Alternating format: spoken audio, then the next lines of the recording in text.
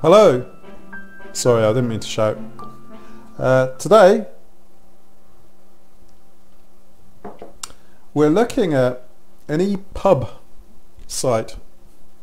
Nothing to do with beer or anything. EPUB is the format which is most commonly available for ebook and e-readers.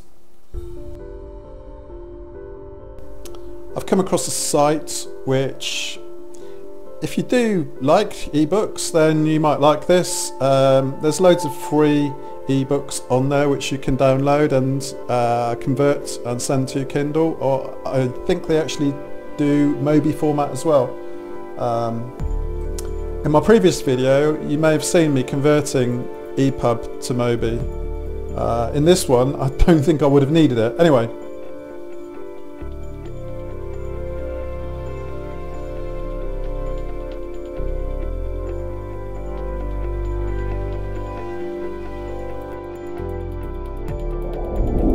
so, EPUB books. So we know what an EPUB book is, and we may want to collect information about all of the EPUBs on an EPUB site, or a book site in general. So this is going to be part tutorial, part breakdown of my code. I'll point out anything which I think is noteworthy. The main thing which is extra here that you may not see on other web scraping tutorials or elsewhere is the fact that I'm inserting the thumbnails into the CSV XLSX blah blah blah file at the end. So if you'd like to see what I've done, the first thing I did was to, let me close that. This is what we'll have at the end.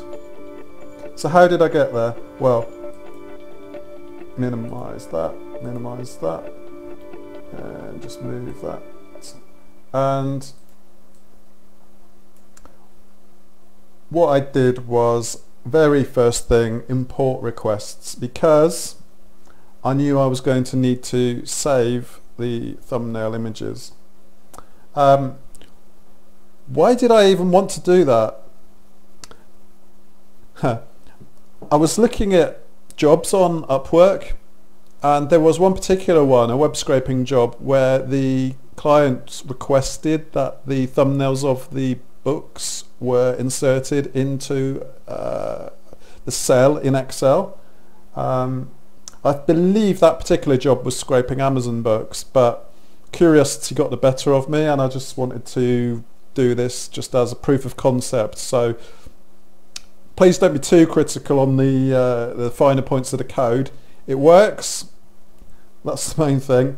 And yeah, if we're ready to look a bit further, we will see now. I've messed about with urlparse, and what I've done is I've broken down the query string because it was encoded, and then I've used parse.q_qs, which is part of the url_lib.parse module and method. So that has actually extracted into my parameter. So I've obtained UTF-8 : then the tick symbol, and then Q, and then :Huxley. You'll see that when I make the request. So here is the request, and params equals params, which is using the result of the parse_qs. So yeah, parse_qs is good for handling query strings. If you haven't already used it before, you may well have, and I may be sounding like a novice, pardon me if I am. Anyway, moving on. What I've also done is I've created an object with the response.text from that request. I've turned it into a BeautifulSoup object. I've used HTML5lib here, partly because I wanted to install it and just see if it works okay. I've been reading that lxml is way faster, and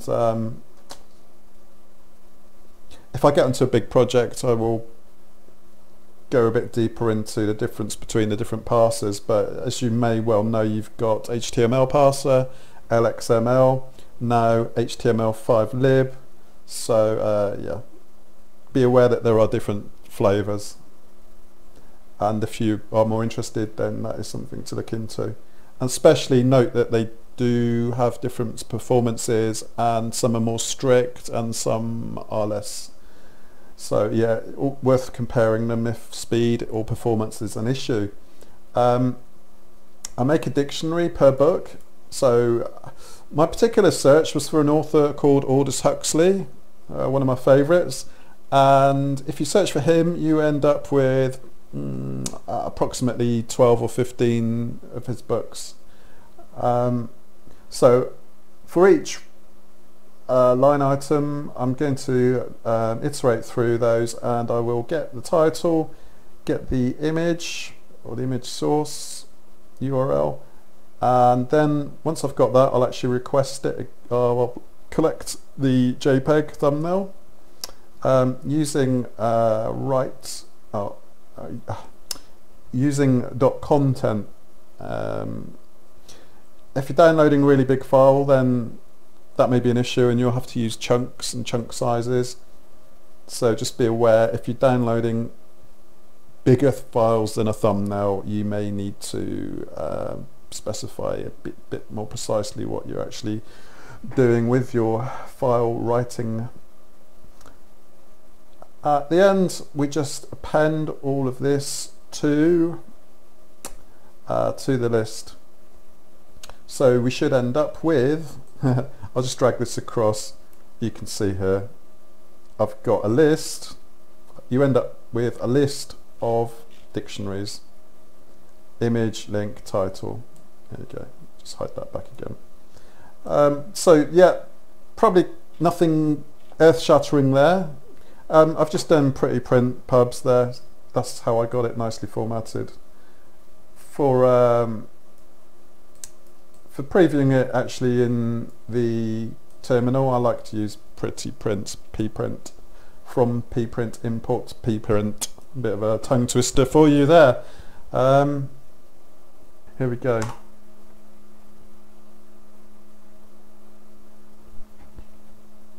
And there we are. Those are all the JPEGs being retrieved and written using requests.get and write.content. So that's all run, no errors. Good. And we have 10, 11, 12 images, and if I open up the XLSX, that's so annoying to say, isn't it? CSV. Right, here we go. I'm going to just scroll and hold down Control just to zoom in a bit.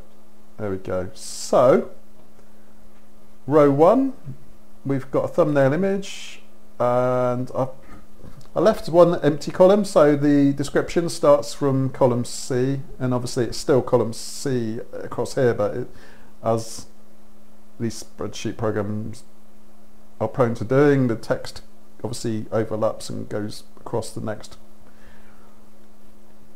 Brief candles, chrome yellow, Iris and Gaza Island, blah blah blah. So we've got 12 thumbnails, and actually if you resize them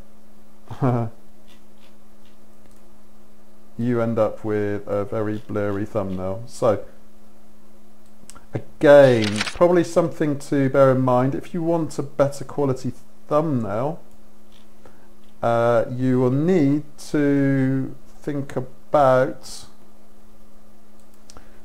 what size thumbnail you are saving from from the EPUB site. So this is only 60 by 90 pixels. If we go to the site, you'll see, let's go to search for authors, Huxley, and there you'll see, if you go to the detail page, if we inspect that, let's see if we can get some details on the image.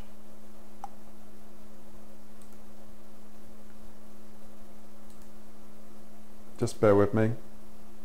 Okay, save image.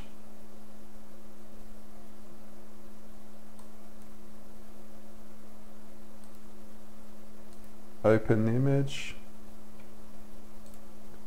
And what have we got here? File info. Yeah, so that's 260 by 390, which is a lot better than what we've got in our Excel cell. If you do want that higher quality image, what you will need to do is you'll need to visit the link which my code is already extracting, and once you visit the link, then you will need to inspect, get the URL of the image from image class equals image thumbnail image responsive, and you'll need to save that thumbnail rather than the one that I'm using, rather than the one that I'm downloading. So I think that's enough. To be honest, if you want to watch this on fast forward, just look at the code. I won't be offended.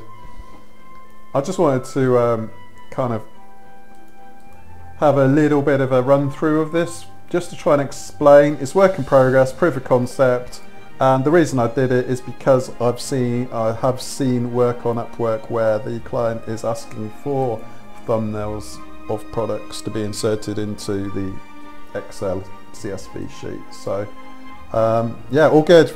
Thanks for watching. Subscribe, have fun, write some code, go for lots of walks, get fresh air, enjoy yourselves, be nice to each other. I'll see you soon.